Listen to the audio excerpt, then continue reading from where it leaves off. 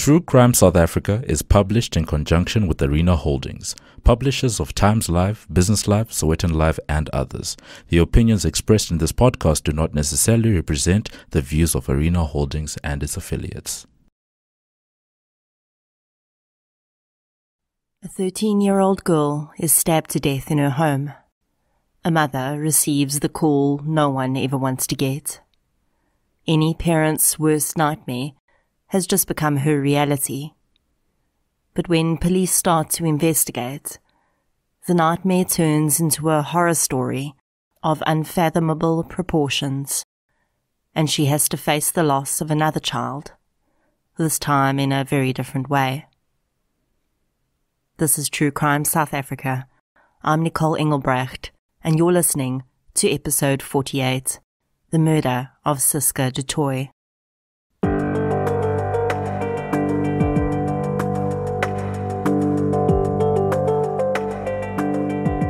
Today's episode is sponsored by King Online. As we all try to stay home and stay safe as much as possible, I've been trying to use online shopping wherever I can. It's just safer and so much more convenient. King Online is an online health store with literally everything you need to keep your body fighting fit right now.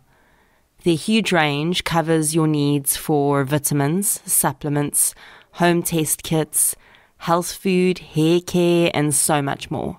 And they deliver straight to your door throughout South Africa. They'll even make a plan to deliver to you outside of South Africa if you send them an email. Their delivery is fast and their customer service is seriously top-notch. Today, King Online is not just sponsoring this episode. They're also offering True Crime South Africa listeners 10% off your first purchase by using the code TCSA10. By visiting king-online.co.za and ordering your health products using the code TCSA10, you'll not only be scoring a 10% discount from a really amazing online health store, but you'll also be helping to support the show. That website again, it's king-online.co.za. And your 10% discount code is TCSA10. I'll leave all the details in the show notes, and a huge thank you once again to King Online. Before we get into today's episode, I'd like to thank our newest Patreon members. A huge thank you goes out to Nicolene, Sean Chevalier, Nicholas Metheny, Thomas Dorman, and Diva Sekwati. Thank you so much, everyone. Your support really is greatly appreciated. If you'd like to support the show through Patreon or PayPal, I'll leave the links in the show notes. As always, any form of support is greatly appreciated, and it doesn't have to be financial. Sharing of episodes, inviting your friends and family to listen, and interacting on social media all go a long way to keeping the show growing and improving. The episode I'm covering today involves a rather rare type of crime, siblicide, the killing of one sibling by another. While anyone with siblings will likely recall one or two rip-roaring arguments with a brother or sister during their life, it's very rare for things to turn physically violent. It's even rarer for that violence to turn deadly. Today's case also involves another element that we thankfully don't see very often. Both murderer and victim are minors. In researching today's episode, I used a chapter of the book Headline Murders by Chris Carsten, as well as a section from Mickey Pistorius's book, Fatal Females. I'd also like to thank Suzette Boyson for her assistance in providing research material, as well as those who spoke to me anonymously about this case and their memories of it. So let's get into episode 48, The Murder of Cisca du Toit. The following episode may contain sensitive material including descriptions of violence, sexual assault, or graphic descriptions of injuries to victims. If you feel you may be triggered by such material, please consider this before accessing our content. To access trauma counseling or services, please see the helpline information on our show notes. Ria du Toit and her husband Dennis divorced when their 3 girls, Irene, Cisca and Amanda, were relatively young. The family lived in Port Elizabeth, and when the divorce went through, Dennis moved to Jeffreys Bay. He would regularly call to speak to the girls, and they would visit him when they could. As divorce does, it affected all of the girls differently. Irene, the oldest, was more mature and could better understand the necessity that her parents felt to separate rather than be unhappy together.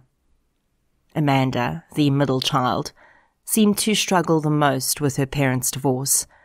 She would later say that their life had never been the same after her father left, and at times she felt that if he had just tried a little harder to make things work, everything could have been different.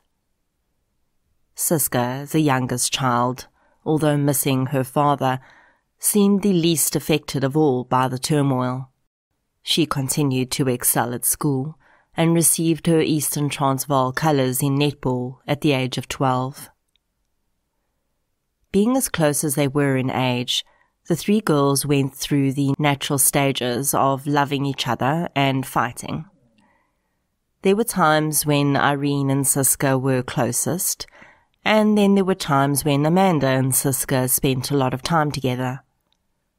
From accounts of those outside the family, it seemed the siblings had completely normal relationships. One of the girls, though, was developing a very different view of her family.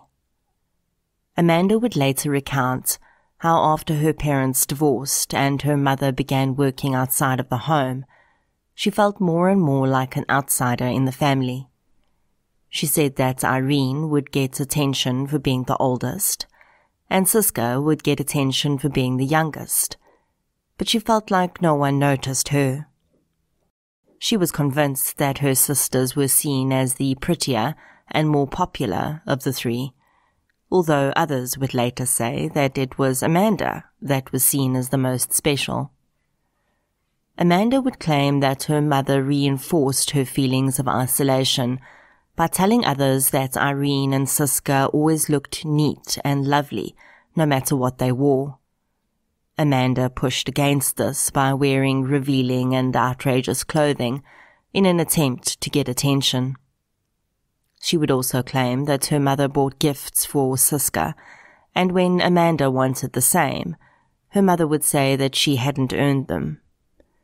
Amanda's feelings of inadequacy were not limited to her mother, although their relationship was becoming more and more strained. She also felt that her father and her own boyfriend favored her younger sister over her. She said that her father would phone to chat with the girls, and even though Amanda had answered the phone, he would immediately tell her to call Cisca. She also said that he would often only invite Cisca to visit him in Jeffreys Bay. Ria would describe her parenting style as liberal and said that she allowed her girls to start dating when they were 15 years old. Amanda started dating her first boyfriend, Nico, at the age of 16, and would report that even he seemed more interested in spending time with and money on her younger sister. Whether these stories are true or not cannot be known. They were relayed in a context where it was necessary for Amanda to prove her desperation.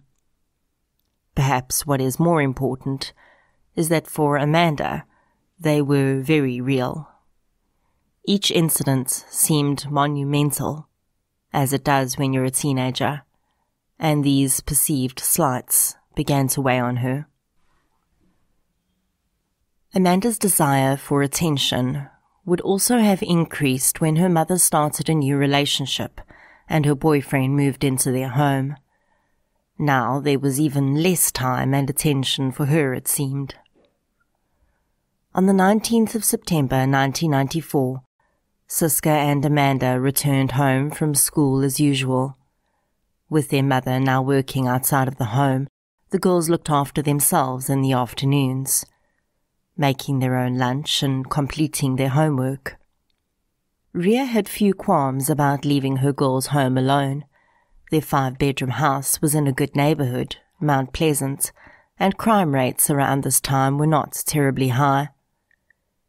When she got a phone call from Amanda at 3 o'clock that afternoon, she was not immediately alarmed. Amanda liked to talk, and she would often phone her mom at work to ask questions or tell her about something that had happened at school. That day, though, her daughter sounded hysterical. "Cisca is dead," Amanda said, and Ria's entire world fell apart. When Ria de Toit arrived at her home in Mount Pleasant that afternoon, she found the road filled with emergency vehicles. Amanda was seated on the back of an ambulance, her head bandaged. Police would not let her into the house, but would confirm that 13-year-old Cisca was dead. As soon as Amanda could, she relayed to police how a masked man had broken into their home. She'd come home and made lunch. Then she and Cisca had gone to their bedrooms to do schoolwork. Amanda was studying for exams and needed to buckle down. Then, she said, shortly after she'd settled down, she heard her little sister scream. She'd rushed to the girl's room and ran straight into the intruder. The man had the bread knife she'd used to make lunch in his hand. Its 20-centimeter blade was red with blood. As she looked into her sister's room, she realized it had to have been Cisca's. Amanda said that she'd struggled with the man and he stabbed her in the head and then fled from the house. She'd cradled her sister in her arms as she died, she told police between sobs. Cisca's room was not in disarray. One teddy bear lay on the floor along with the 13-year-old girl's body in a large pool of blood. An autopsy would find that Cisca de Toit had sustained 12 stab wounds to her chest and abdomen. 6 of the wounds penetrated her lungs, and the forensic pathologist, Dr. Ivor Lang, would confirm in his report that 5 of those wounds would have been fatal on their own. The punctures to Cisca's lungs meant that they had flooded with blood. After losing consciousness, it's estimated that she would have died within 10 minutes. The attack appeared to have been frenzied, and I cannot help but think of the word overkill when I think about 1 stab wound almost for every year of the child's life. Police worked with Amanda to draw up an identikit of the perpetrator, but it was less than helpful considering the girl couldn't even tell police what race the man was for sure. A reward of 50,000 rand was offered for information leading to the arrest of Cisca's killer, and Mount Pleasant and the de Toit family settled into an uncomfortable state of disbelief and terror. Rio was terrified that the killer may come back for Amanda, and they still had a funeral to plan, one that no parents should ever have to arrange. Cisca's funeral was enormous, attended by family, friends and schoolmates. The police also attended Cisca's funeral, as is common in many murder cases. The detective in charge, Derek Nosworthy, who you may remember from the Stuart Wilkin episode, did not feel quite right about their current story around the crime. It simply didn't make sense that someone would break into a house with the intent to steal, but take nothing. Instead, he would kill a defenseless teenager in such a gruesome way, but then only superficially wound her sister before fleeing. For what purpose? It simply made no sense. He did feel that whoever killed Cisca had known her, though, and by attending the funeral he hoped to spot anyone that may pique his suspicion. Ria, Irene and Amanda were inconsolable at the funeral, and Nosworthy noted that as Cisca's casket was being lowered into her grave, Amanda stepped forward and tossed a note on top of it. Soil was tossed into the grave and soon covered both the note and her sister's casket. The bereaved family was unaware of the rumors that had started flying around town, even as they stood at Cisca's graveside. The late 80s and early 90s in South Africa were a time of the so-called satanic panic, and the people of Mount Pleasant had started to speculate that perhaps Cisca had been a sacrifice of some sort. Amanda was commended for her bravery in trying to save her sister, and received much sympathy for having had to watch the child die in her arms.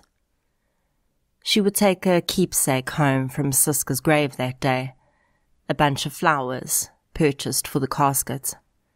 Amanda hung it up in her room and watched it as it started to dry out and die, the petals scattered across her bedroom floor.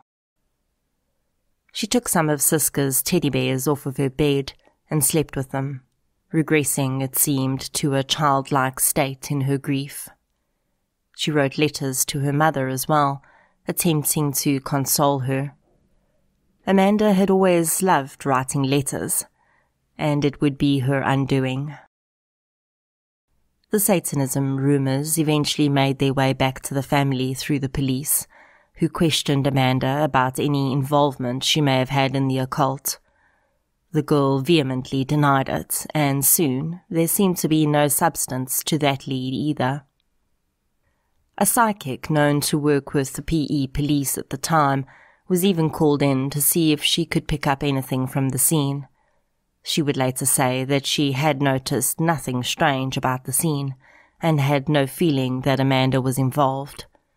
She did say that there was an intense anger emanating off Rhea, and she wonders if that perhaps was why she didn't pick up anything at the time. She would go on, according to her, to successfully assist the police in other cases. Nosworthy still felt that the intruder story had little to offer them in terms of leads, and instead followed his gut and continued to focus on the Toit family and those close to them.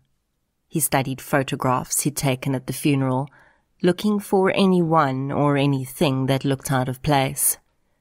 Then he saw the frame in which Amanda had tossed the note on top of her sister's coffin, and wondered if there may be something in there that could give him a clue. Of course, he had to get Rhea's permission to reopen her child's grave. When Nosworthy first approached her, she was adamant that there was no need for it. Amanda had told them all she knew, and surely there was nothing else for the police to find. Nosworthy explained that it was possible that Amanda had details in her subconscious that she hadn't shared, and the letter may give them clues as to those details. Rhea eventually agreed, and Cisca's grave was dug up. Since Amanda had only tossed the note on top, there was no need to remove the coffin or exhume Cisca, but they did have to sift through a huge amount of soil to find the letter. After weeks of being in the ground, it was barely legible, and did not end up offering any new information. Pressing on, Nosworthy continued to interview friends of the girls. He questioned Amanda's boyfriend, who referred him to Amanda's best friend, a young lady who apparently had a story to tell. The teenager admitted to Nosworthy that Amanda had written her a letter a few weeks before Cisca's death. In it, she had described her hatred for her little sister, and she had ended the letter with a chilling statement. She wanted to feed Cisca rat poison or stab her in the heart. The pieces all started to fall into place, and Nosworthy contacted Rhea once again. He wanted to question Amanda. The girl was brought into the charge office at 9 p.m. that night. As she walked through, she would have seen two of her friends, one being the letter recipient, sitting in reception. I have no doubt that this was done to make it very clear to her that the game was up and that the police knew what she didn't want them to know. At midnight, Rhea de Toit saw Nosworthy emerge from the interview room. If she thought that the worst news she had ever heard had been on the 19th of September, when she was told that her daughter was dead. That was about to change.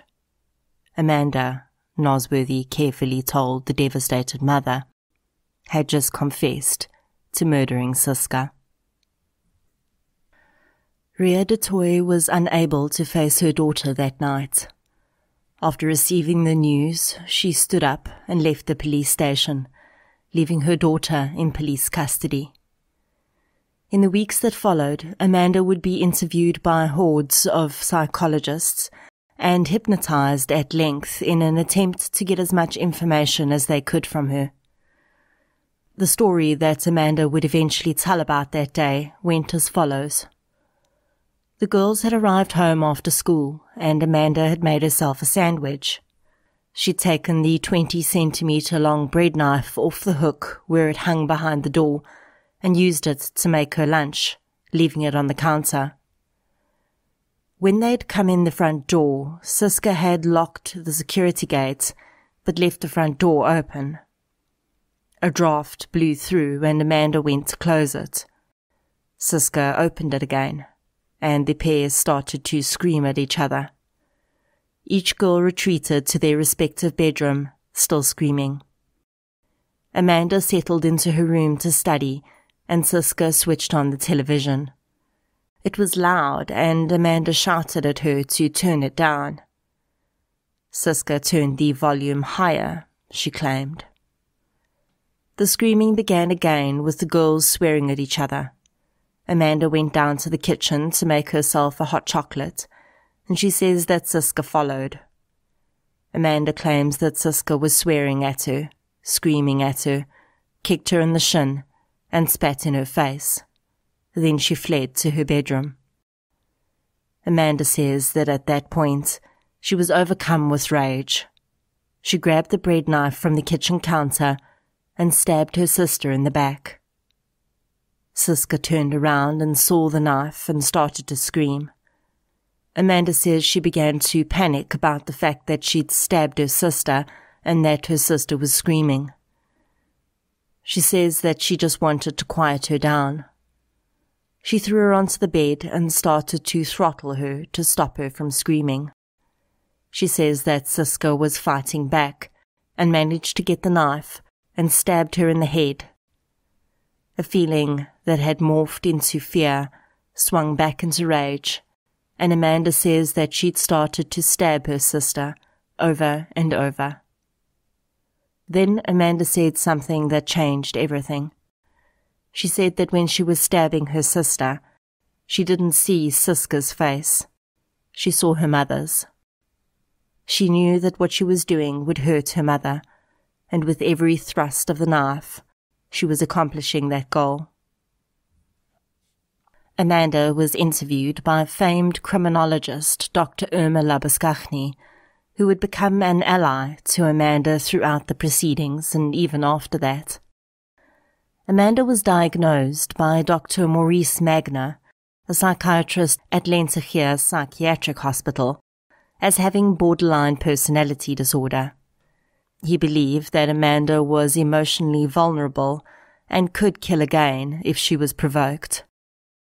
Dr. Irma Labuschagne believed that Amanda had taken her rage over the perceived slights from her mother out on her sister. Borderline personality disorder is characterized by an intense fear of abandonment, even going to extreme measures to avoid real or imagined separation or rejection. A pattern of unstable, intense relationships, such as idealizing someone one moment and then suddenly believing the person doesn't care enough or is cruel the next. Rapid changes in self-identity and self-image that include shifting goals and values and seeing yourself as bad or as if you don't exist at all. Periods of stress-related paranoia and loss of contact with reality, lasting from a few minutes to a few hours. Impulsive and risky behavior such as gambling, reckless driving, unsafe sex, spending sprees, binge eating or drug abuse, or sabotaging success by suddenly quitting a good job or ending a positive relationship. suicidal threats or behavior, or self-injury, often in response to a fear of separation or rejection. Wide mood swings lasting from a few hours to a few days, which can include intense happiness, irritability, shame or anxiety, ongoing feelings of emptiness, inappropriate intense anger, such as frequently losing your temper, being sarcastic or bitter, or having physical fights. It would emerge in court that this diagnosis fits Amanda's behavior quite closely, and that she'd had 2 previous convictions on record for theft. The young woman had been caught in a downward spiral for a long time. Her parents' divorce had only made things worse, and because it was believed that she was simply acting out or being a naughty teenager, she received no psychiatric intervention. Mickey Pistorius says of this case that what stands out for her the most is how Rhea believed that of all her daughters, Amanda was the most likely to share her problems with her. On the other side of the coin, Amanda admitted that she'd never been open with her mother and that there were many things her mother had no idea about.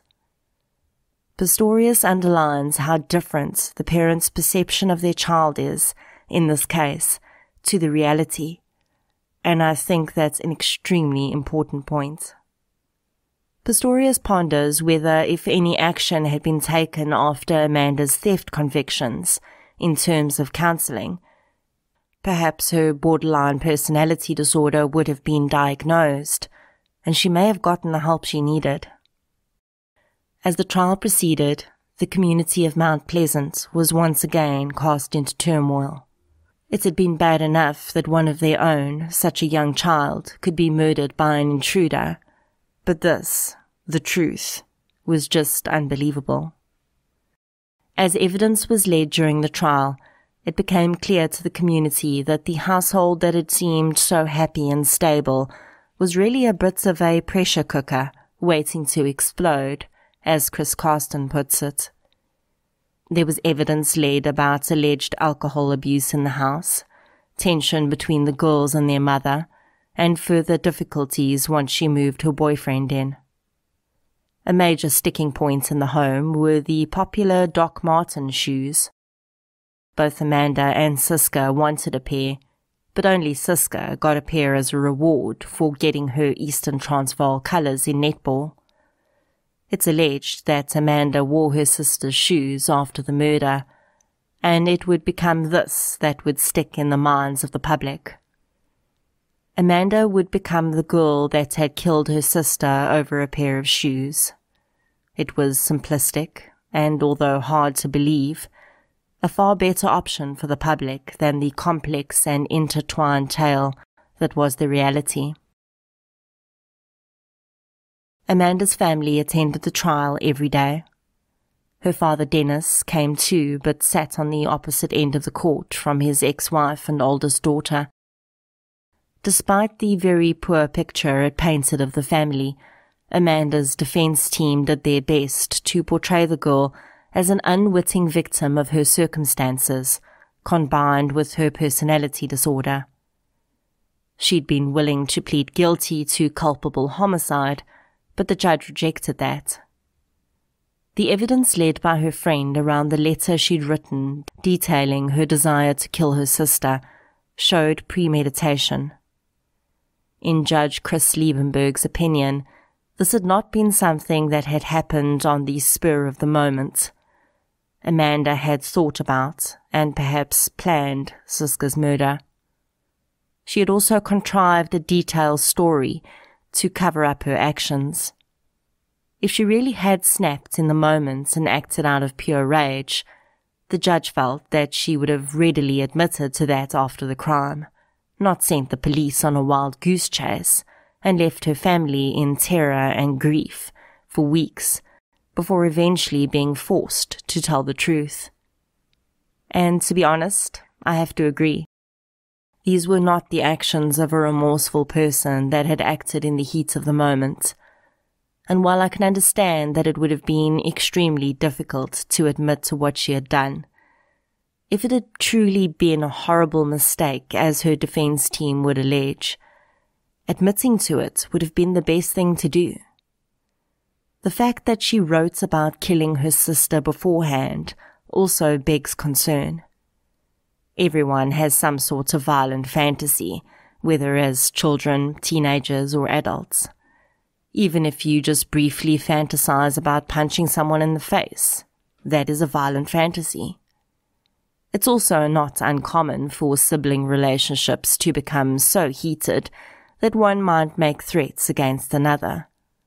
We don't know what was really going through Amanda's mind when she wrote that letter to her friend. Was that threat just a way of expressing how deeply aggrieved she felt? A way to emphasize her pain? Although saying that you want to stab someone in the heart, and then for all intents and purposes actually doing exactly that, is something quite different. Amanda Toit was sentenced to 15 years behind bars, with 5 years suspended. Her defense counsel's request to appeal was denied, and she was taken down to start serving her sentence. Irma Labuskaghni requested that Amanda be placed initially in a juvenile facility in Kroonstad's women's prison, instead of Port Elizabeth's North End prison, known as the Red Hell. Labuskaghni was of the opinion that Amanda would be far more likely to rehabilitate there than in a general prison. The judge agreed, and the girl started to serve her sentence with 5 other minor females in the facility. She decorated her cell with photographs of her sister and slept with one of Cisca's teddy bears. She said that for the first 6 months of her imprisonment, she dreamt about Cisca every night. In her dreams, her sister was at home, waiting for her to join her, and they would do things together again like they used to. She struggled to take advantage of counselling services in prison, and said that she felt like the event was something that had happened to her, rather than something she had done herself. Amanda passed matric in prison in 1995, and would go on to qualify as a commercial makeup artist and hairdresser. Her mother visited her as often as she could, considering Kroonstad is 8.5 hours drive from Port Elizabeth. When she turned 21, Amanda was moved into the adult section of Kroonstad's women's prison. In the year 2000, she was crowned Miss Kroonstad in a prison beauty pageant that was aired on Carte Blanche. Her mother was proud of the girl's progress and seemed to support her as much as she could.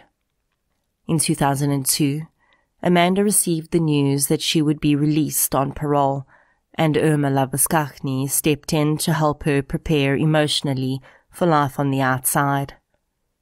Together, they prepared for the fact that Amanda would be re-entering the world as a woman, and it was a very different world than the one she'd left behind. She would be living with her mother, initially in the same house in which Cisca had died. She also knew that dealing with the community would be a challenge. To them, she was still, after all, the girl that had killed her sister over a pair of shoes. Most sources about this case end with Amanda being spirited back to Port Elizabeth at midnight in 2002, being reunited with her mother, and a photograph of the woman walking hand in hand with her mother out of the Correctional Services facility in Port Elizabeth. Most sources end with this as the last image of Amanda, walking off into a future, having served her time, and now ready to be a contributing member of society. But that is not where Amanda Toit's story ends. Not by a long shot. The Amanda that emerged outside of prison is described in a few media articles, and I also had the honor of speaking with someone that would experience, if only second-hand, the turmoil that still raged in her. Amanda seemingly did her best to reintegrate at first. She worked as a waitress and lived in her mother's home. She agreed to an interview with the media soon after her release, probably hoping to show the public that she'd grown up and changed. In it, she explains that she realized that her view of her family as a child was very skewed, and that she only understood after Cisca's death that her mother actually did love her very much. In the article, Amanda expresses great hope for the future, but it seems, and Ria also says, that the community they lived in was having none of it. Ria would later describe how Amanda had been embarrassed in public, and people had called her a monster. On one occasion, a woman had accidentally driven into Amanda's car, and on realizing who she was, told her that she was sorry about the accident, but that it was nothing compared to what she had done. Although it sounds cruel, I can sort of understand the community's difficulty in accepting Amanda back into the fold again.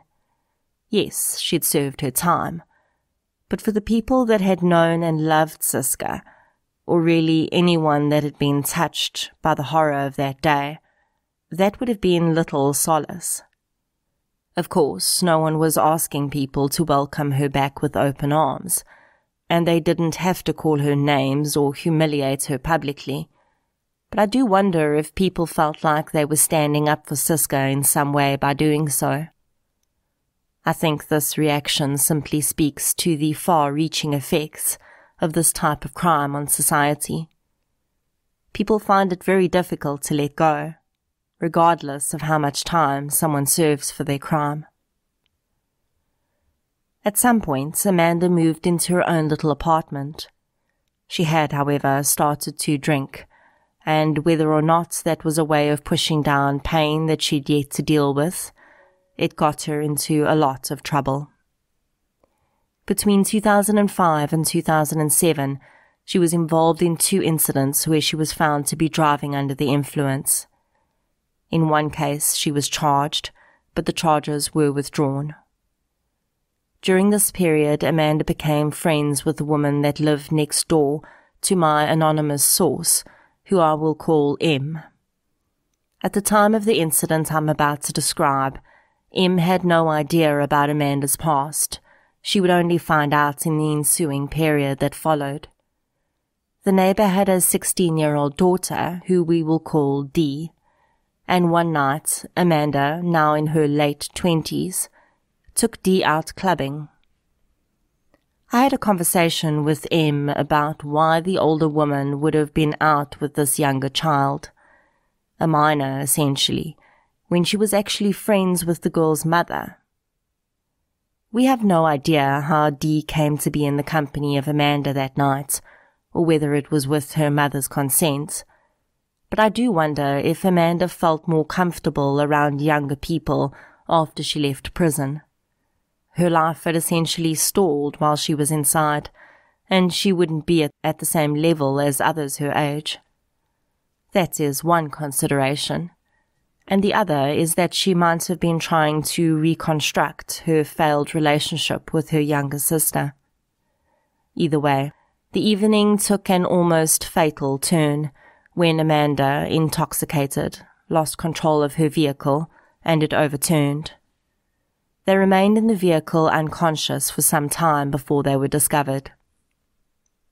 Amanda recovered without any permanent injury, but 16-year-old Dee suffered severe brain trauma and would spend a long time in a care facility.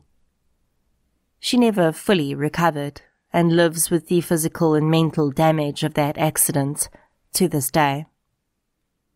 M's brother, who we will call Q, was dating Dee at the time, and he was devastated by the complete change in the girl's personality due to the brain trauma.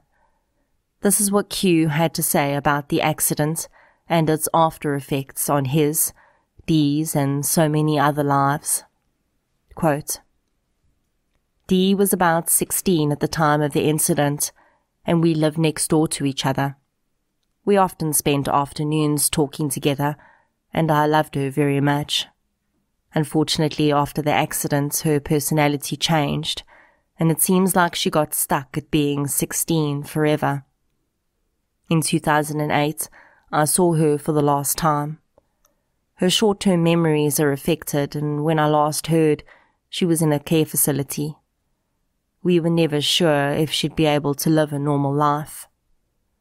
I think the most important thing to realize is that our life choices impact those around us more than we sometimes realize, and the damage we can cause could be irreversible."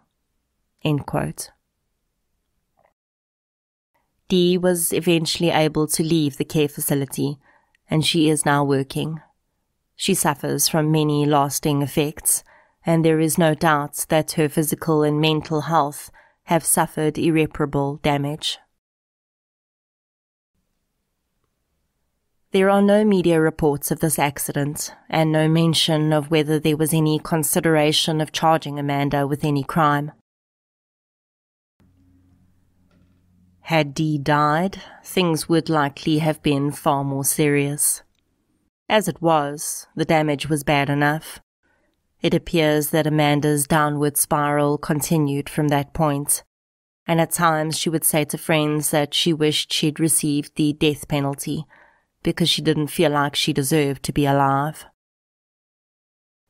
In 2009, a man driving behind a vehicle watched the driver lose control and then overturn and slam into a tree.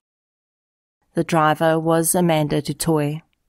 Paramedics were unable to revive her, and she died on the scene. Once again, Ria du Toit would receive the news of the death of her daughter. This time, her mother would blame her child's death on an unforgiving public and unscrupulous media, who she said had tormented Amanda every day after she'd left prison. A blog I found details the sadness that one woman felt at the ongoing tragedy that had seemingly been Amanda's life. The woman had been Amanda's teacher in high school when she'd killed her sister. She had seen signs of self-harm on the girl and tried to get her help. She says that her concerns were dismissed as Amanda just acting out. Weeks later, Cisca was dead. After Amanda's death, Ria had said that she'd hoped that wherever she was now, that she was experiencing peace. She said, quote, "Forget her now. She isn't here to throw stones at anymore." End quote. It was this statement that made me wonder whether I should even cover this case. Was I going to be doing more harm than good by dredging up a story that is now, for all intents and purposes, over? Except it isn't over. And I hope that if anyone that loved Amanda is listening to this, you do not take this as a slight. But her choices have lived on after her, and it is for that reason that telling the story is still very valid and very important. Amanda is no longer here to live the life she may have wanted to. She no longer has the physical power to try and make up for what she did. But maybe her story can still do that, as long as we tell it in the right way. If one person listens to Cisca and Amanda's story and recognizes that their child needs help before it is too late, maybe that is enough to make up in some small way for all the pain that has been caused and continues to be lived. I think that Cisca's murder was just a horrible confluence of circumstances. Many children feel left out and are jealous of their siblings. But when that, the family dynamic, and Amanda's mental disorders were combined, it set her on a path to destruction. That could have ended when she walked out of prison, but sadly, it didn't. I understand her mother's feeling that her daughter was tormented, but we cannot discount free will. Amanda could have chosen to leave the place that knew her past so well. She could have started afresh somewhere else. Amanda could have chosen to get treatment for the binge drinking issue, which was clearly out of hand. She could have chosen not to drive drunk with a 16-year-old child in her vehicle. But then, in hindsight, everything is 2020, and it's never really that simple at the time. Cisca du Toit did not deserve to die. Amanda du Toit should not be dead either. Dee should be the person she was before she got into that car. Ria should not have to mourn 2 children and the horrific circumstances that surrounded the death of both. Q should not have to wonder what might have been. But here we are. And if all that we can hope for is a little bit of insight for someone out there to make a different choice, then maybe that will have to be enough. Cisca, rest gently. Amanda, I hope that you have found peace. And to all those left behind, may your pain never be unbearable.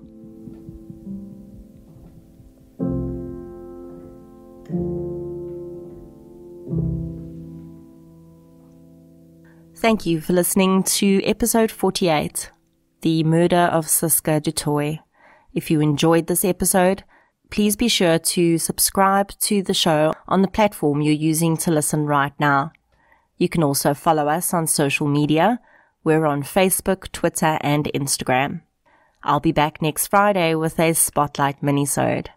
Until then, as always, thank you for your support, and I'll chat to you soon.